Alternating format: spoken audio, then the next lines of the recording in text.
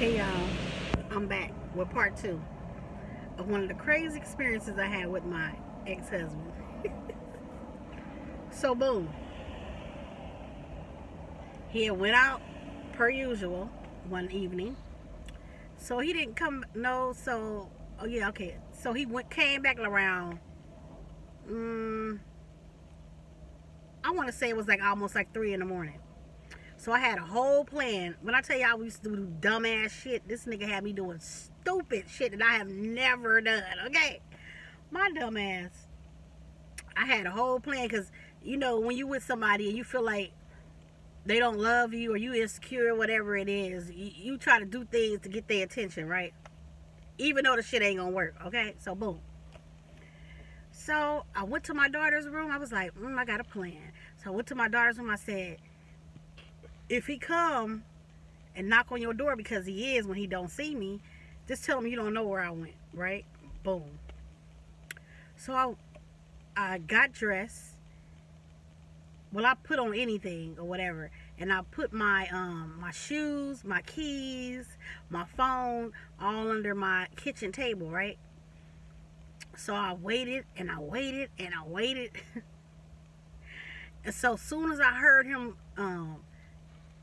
the lock on the door, as soon as I heard the key go into the lock, I was like, okay, it's time to go into action. I hid in the closet. Now, the closet, when you walk in my bedroom where we used to live, as soon as you come in the bedroom and you turn, the closet is right there, but his stuff is in the front. So my stuff is on, his stuff is on the left side, my stuff is on the right side. So, and I'm only 14 and a half, y'all. So I hid in the closet under my clothes. Yes. This fool comes in there. I'm looking at him the whole time, y'all. I'm looking at him pick out. He was drunk. He took his shirt off. You know, he had a t-shirt under his other shirt. He took his shirt off. He hung the shirt up. He took his pants off. He had shorts underneath the pants. I don't know why men do that, but anyway. He had shorts underneath the pants. He took those off. He hung those up.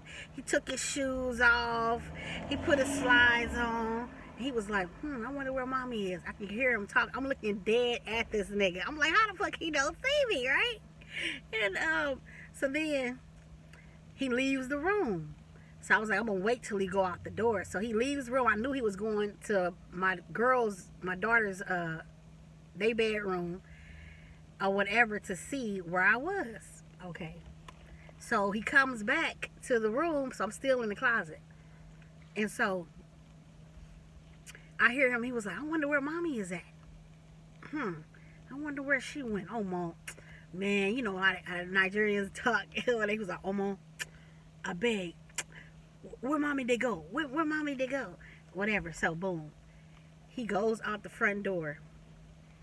When he goes out the front door, as soon as I hear this, because we had this to our building, we had this other door that was the outside door. So when you hear that door close, you knew. So as soon as I heard that door close, I got up, ran into there, put my shoes on and my jacket on, got my keys or whatever, and my phone. So I'm going out the front door. I'm looking to see if I see him, you know. So I don't see him. So I creep out that front door to the building. And so I was looking, I was lurking around the corner. So I didn't see him. You know, he's much taller than me. So he can move fast, you know. So I'm like, okay. So I'm going to go down this side street, which I think that street was like 41st Street or 42nd. Oh, I think it was 41st Street. So anyways, I go down this street, walking, I'm just laughing to myself. I'm like, oh, you such a fool. You so damn stupid. Why do women do dumb ass shit, right? So I'm walking. So then once I hit Vermont, because if you go down 41st Street, you're going to hit Vermont. So I hit Vermont. It's like a Yoshinoya on the corner. And then if you cross the street from the Yoshinoya on King, if you go down that street, it's like the Coliseum or whatever. But there's a park down there. So I'm crossing. So I'm turning the corner. I'm turning the corner on Vermont. So I get to Yoshinoya. I don't see him. So as I get to the corner by Yoshinoya, getting ready to turn on King, right, to come back towards my house, who do I see in the far distance? I see him. So I see him walking faster because he sees me, but he's like at a distance though, right? So he speeds up walking and I speed up too. I'm like, oh shit, because I didn't want him to catch me. And I heard him scream my name, y'all. I heard him scream my name, but I kept going. I kept walking. I'm walking faster and faster. When I tell you he sped up, he sped up. I'm walking faster and faster, and I'm pretending like I don't hear him calling me. He was like, Mommy, I know you hear me. I know you hear me. And I'm laughing. I'm laughing so hard, but I'm trying to laugh to where he don't see me laughing. But you know, sometimes fat people do like this when we laugh or whatever. So anyways, so he finally catches up to me. Well, I'm almost at Hoover, getting ready to turn to go home. So I'm like middle ways down. Mind you, I'm running. I start running, and he chasing me. This is like, what? It was after 2 a.m. And we on King, off of Hoover, between Hoover and Vermont. We on King, right? It ain't really nobody out or whatever. Like, he chasing me. I'm all in the middle of the street, coming in the middle of the street. He like he grabbed me and he pushed me against the gate. He like pushed me up against the gate or whatever. And I was like, what are you doing? And so he like put his hand like this or whatever. And I was like, what are you doing? And I started laughing. And so he's like, well, I've been looking for you since like 11 o'clock. Really, nigga? Are you really gonna sit there and lie to my face? This is me talking to him. And he was like, you could even ask Summer. I've been looking for you all night. I've been looking for you, all morning or whatever. Where you been? Who you been? When I was just like, nigga, I seen you just come in the house. Why you sitting there lying?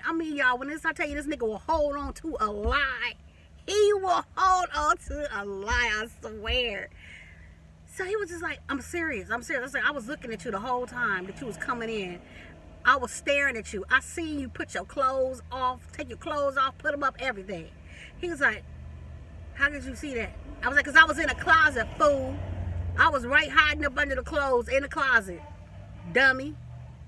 He was just like, he like a little smirk, because it was funny, right? Because the bitch caught. He was like, well, no, because I was like, stop, just stop. Because you going to still hold on to the line. I'm like, fuck you, whatever. We like pushing each other, and we in the middle of the fucking street, and I'm running and he running after me. I'm like, you ain't getting in the house. And he running and I'm running. He running and I'm running. At the end of the day, y'all, we both went inside. We both just was dying laughing. I was like, I'm a fucking fool. The dumb shit that I do for your ass, the dumb shit I do to try to get your attention is ridiculous. Yes, we divorced, y'all. Well, I did say my ex-husband, but anyway. The shit used to bother me back then, but it's funny as hell now. It's hilarious. And me and him are good, y'all. We good.